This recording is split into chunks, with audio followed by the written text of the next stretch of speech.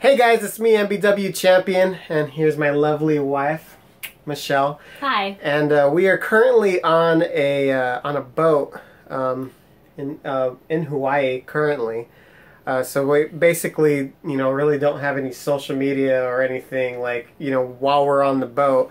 And of course, while I'm, sailing the seas and stuff like that, Nintendo releases a Zelda trailer that I literally just watched just right now. Michelle saw my Pretty much jizzed himself. I did. Like, basically, I saw the trailer once, and it showed the eyeball and then the teardrop falling, and I was just like, ah!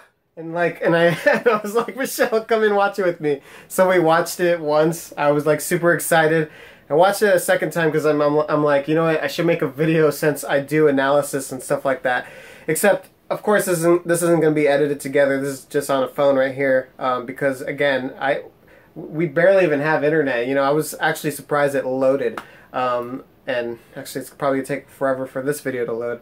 But anyways, I just wanted to say that I'm super excited because they actually showed things that I've been wanting to see. Like, I've talked about this before where I wanted to see the characters actually being shown in the game, and they actually showed characters, so it's not just going to be Link just traveling an empty world or anything like that. Like, it just you don't understand right now. Like it's literally, I think it's only been like 10 minutes since I've seen, first watched it.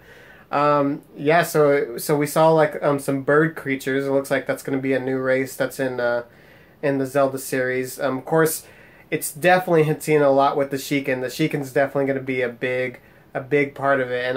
And I noticed that it was showing it always shows like the legend at first, and it showed like the guardians in front of the Hyrule Castle. So we definitely probably can confirm that the guardians were made by Zelda and the royal family to protect them, and like they probably tried to attack Ganon, and that's what probably started the whole war.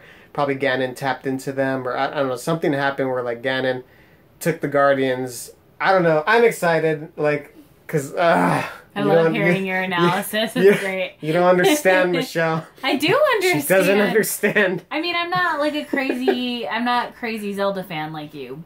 But do you guys have a name? Is there a name? Zeldaites or Zeldaites? Zeldaites. I'm a Zeldite. Yeah. I don't know. We can go with that. I'm not a crazy fan, but obviously, given his excitement, I can tell you guys have something to look forward to. Yes. So, and another thing I want to say is I think we finally saw the reveal of Zelda. Obviously, I think that's Zelda.